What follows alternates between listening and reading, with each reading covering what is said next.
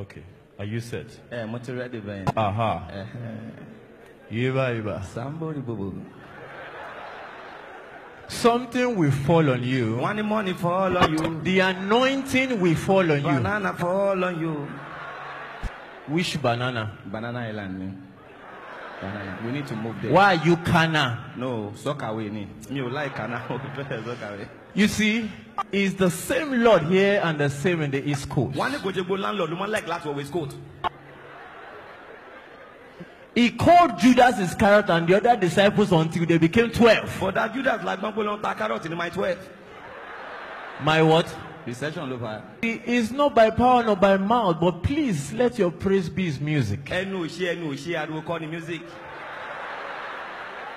Even the barren still give him joyful noise. One empty barrel, He said, for who can battle with the Lord? Go to graduate.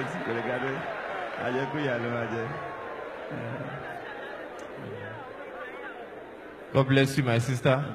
The Spirit is saying something about you. You are single and you like to dress in indigo. Indigo. And you have been asking the Lord, will I continue like this?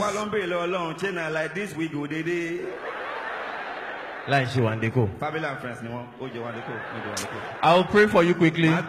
You will lift up your hand. You will say, oh prophet of God, let me tap from your power. Pass me the agbára. Power and stuff like that. Look here. Please, you need to. You need to be agile. Sorry. Agile. Adjacent to the moment. Adjacent to this church. Because for you to find, you have to keep searching. Searching. So please bear it now so you won't bear it in the future. Let me ask you a question. Okay. How far can you see? If I go, it's too far. It's far. Eh? It's far. Daddy. God bless you, sir. Daddy. So Daddy in the house. Okay. Daddy, I have a word for you. You are here with your spouse. Men don't wear blouse.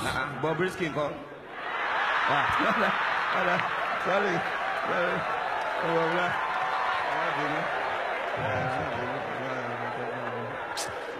But Daddy, the Spirit said I should tell you, you forgot to pay your tithes. But I have a word for you, sir. There is a penalty for owing. Sorry. That's not it. Hear me. Hear me. I say hear me very well. Your current challenges may be pushing you to give up on your helper. Helper. But you are meant to soar in your affairs like an eagle. So what are you waiting for? Eh? Please.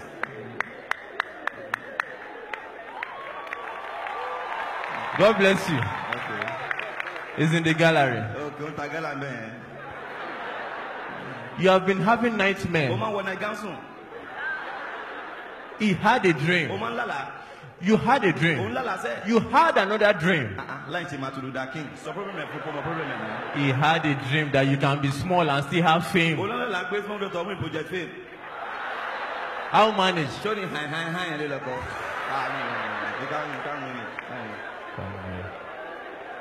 See Daddy and Mommy. My daddy. Thank you for having us again. Daddy, God bless you, sir. Please, a round of applause for my daddy. A round of applause, sir. A round of applause. See, Mommy. Mommy, you see, it will be shocking if you dance to the tune of Haitofe. Eh? A woman of virtue. Virtue. But Mommy, the Lord said I should tell you, the enemy wants to freeze your account.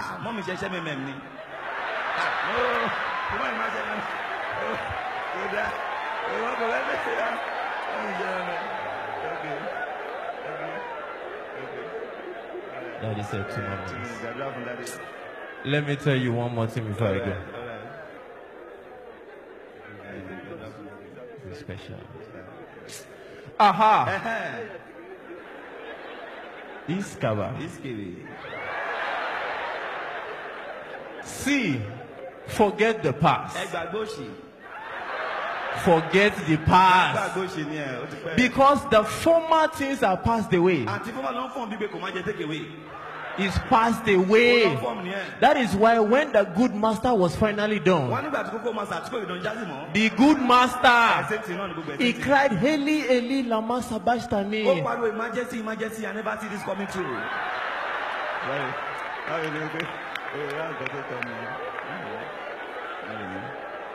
Yes, it's coming true. It's coming true.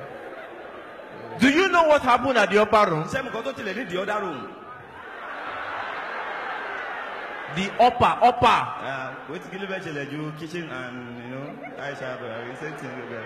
everybody carried fire on their head. Why you carry fire for your head? We are in church. Okay. This house on the rock. I know, that's on the rock. No, that's of assembly. Same thing. Please, do you know joy unspeakable? Joy unspeakable that makes you draw water from the well of salvation. Salvation. Because some of you don't smile, someone cannot play with you. Is that you used to do? How you do me?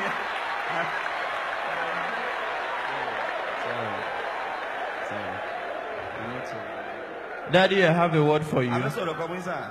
Zagadas. It's your boy easy.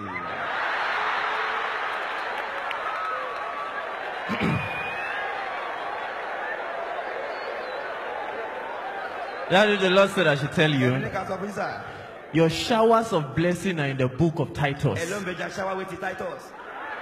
The book of Titus. 30 billion in Daddy's account. What will happen? I'm a blue with one. Daddy, God bless. Ladies and gentlemen.